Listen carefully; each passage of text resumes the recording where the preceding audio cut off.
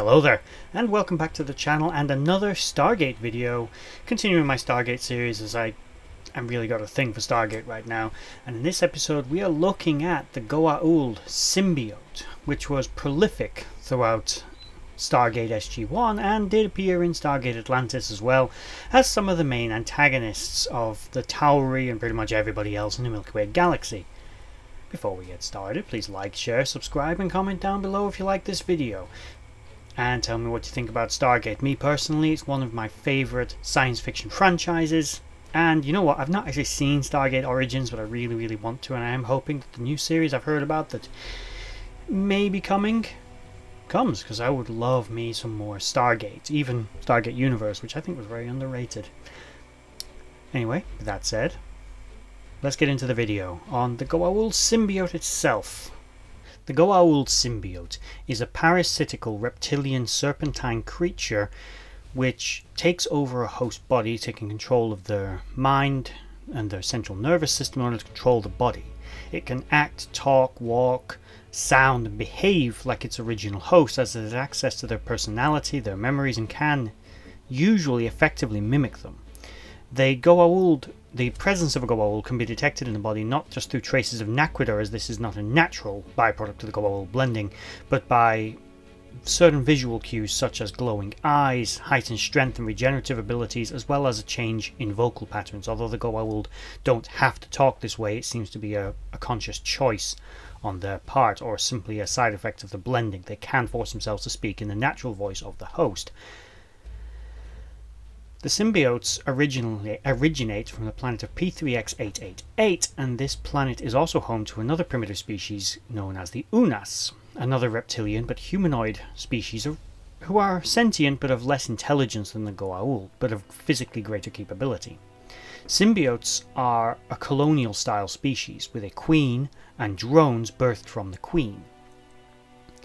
They are typically matured in the pouch of a Jafar, but they can mature naturally in the wild as long as there is adequate supplies of water for them to live in, and they will feed on small marine crustaceans or fish until they reach maturity, at which point they will attempt to take a host. If a symbiote attempts to take a host before maturity, the blending will either not be successful or they will not be able to permanently take control of the host and will have to rest for periods of time inside the body, meaning that the host regains their self-control while the symbiote has to rest.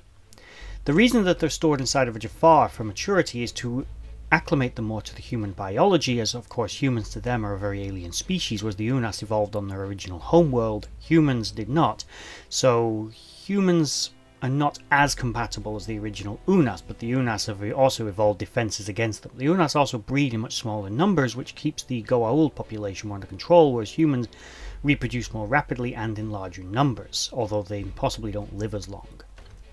Although when blended with a symbiote, a human will live for centuries, possibly millennia, with artificial technological assistance such as that of the sarcophagi. An active queen can spawn literally thousands of symbiotes in a relatively short space of time. Although it does take years for these symbiotes to mature, perhaps at least 5 years, probably longer in some cases, depending on the availability of food and how strong the symbiote is. The symbiotes are generally gender neutral, aside from the queens, who do require, if they are going to take a host, a reproductively capable female host of whatever species they're planning their young to infest. They can selectively pass on genetic memory to their offspring as well, choosing how intelligent and how much information their offspring actually have, demonstrated by the Cull warriors produced by certain Goa'uld queens that have, although all the intelligence of a Goa'uld, but absolutely no personality.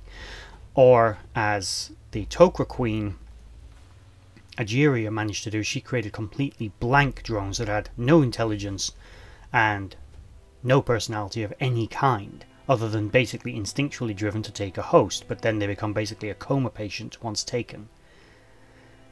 Others, such as Hathor, will produce fully self-aware drones, which are fully fleshed out people with all the intelligence and knowledge of the Goa'uld that have come before them, along with all the personality quirks that are typical to a Goa'uld. When a Goa'uld takes over a host body, they will often claim that the host dies during this conversion, but it's not true. The host will simply suffer torment and psychological suppression from the symbiote.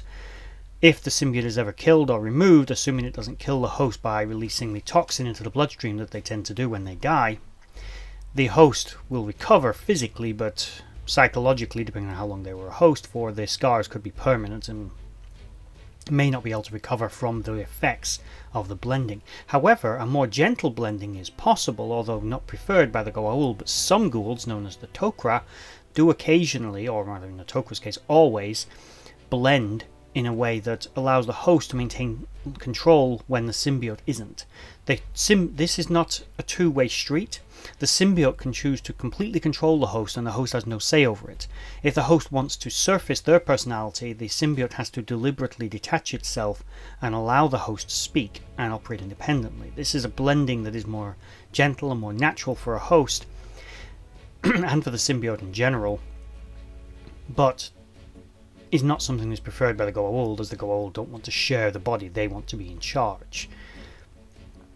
Whereas the Tok'ra are more inclined, as I say, to allow such a melding of minds, because they don't want slavery or conquest. They are against the concept of the Goa'uld Empire in principle, built philosophically and ideologically, completely opposed to everything that it stands for. But they have always been fewer in numbers. There was only one Tok'ra queen, and there were probably thousands of Goa'uld queens, including one still producing them on their original homeworld, which the Goa'uld had left behind long ago.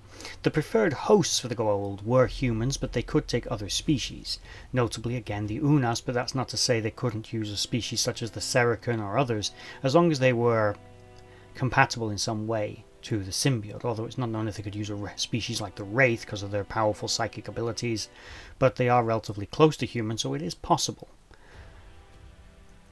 So there we have the basic anatomy of the Goa'uld Symbiote, a rather nasty, horrible little parasite that takes over its host, and you live for hundreds, if not thousands of years in torment, being basically a meat puppet for an alien parasite, wrapped around your brainstem and got little tendrils into your brain. Not pleasant. Doesn't sound nice at all. Luckily the Goa'uld were defeated, and their numbers greatly reduced. The Goa'uld as a culture were generally rather vile, egomaniacal and warlike, although that is not to say that all Goa'ulds were like that, just the majority of the ones in charge seem to be. They were also a cannibalistic species, with a ceremony that the System Lords used to participate in, where every night at one of their council meetings they would eat a live symbiote removed from a vat, where they would be stored, and each of the Goa'uld System Lords would take one and consume it. This ritualistic cannibalism is unique to the Goa'uld. Despite everything, for the host there are actually some benefits, albeit meagre ones, although they are emphasized more if you're blended with a Tok'ra symbiote rather than a Goa'uld. The benefits can be, of course, increased intelligence, longer life, better physical health, as the symbiote has a much more advanced immune system than a mere human, meaning that you don't really get sick, or not very often. The symbiote's powerful regenerative abilities can do things like cure cancer and other terminal diseases and infections amongst humans. They also have massively enhanced healing, meaning they can knit bones in days. You won't really scar, or it'd have to be a pretty severe injury for you to do so. Basically, the symbiote gives you increased vitality, health, and long life. But it comes at the cost of your freedom. Now, unless you're blended with the Tok'ra, that's probably an unacceptable price to pay. Also, if a Goa'uld, particularly two Goa'ulds, were to allow their hosts where they were to mate and produce a child, this is known as a harcesis, and because of the Goa'uld's tendency to pass on genetic memory, and plus with the blending process, it's a little more two-way than the Goa'uld would like you to believe.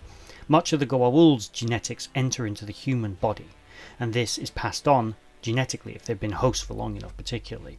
The harcesis child will then inherit knowledge from the two parent Goa'ulds. Now, as drones don't seem to have the ability to selectively pass on memory like the queens can, a harcesis child will be born with all the collective knowledge of the Goa'uld parents. This is very dangerous and is outlawed by the Goa'uld, because for obvious reasons you'll be given a species that you consider to be lesser than yourselves and is meant to be nothing but a host to you and slaves, all of your knowledge, and that will be very, very dangerous. Now, with all that said, that is the Goa'uld as a species, biologically, without all the commentary on their culture, which is... If you're a fan of Stargate, let me know.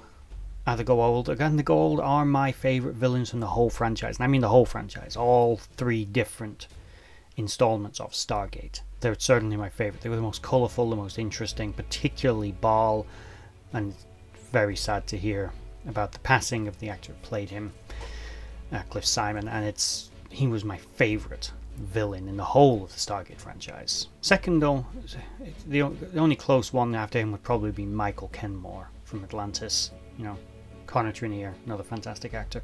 Getting off track.